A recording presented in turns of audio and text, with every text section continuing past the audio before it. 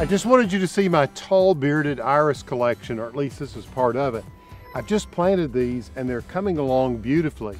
What's great about these tall bearded iris is that they're beautiful old-fashioned German bearded iris, but these are rebloomers. So they're gonna bloom from spring through the summer and into the fall.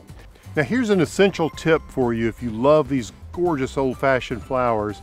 Plant the rhizomes a little above the ground. You can see here how I've done that with every plant. Just the top of it needs to be above the surface of the soil. Now this is important when you're growing this particular type of iris.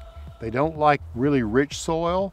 They like sort of rocky, sandy soils actually, and they can take dry conditions. These old-fashioned reblooming iris are really a great plant for many situations, and they are so beautiful. And if you're familiar with these iris, you know how fragrant they are. If you want more information on these tall bearded iris that rebloom, check out my website, pallensmith.com.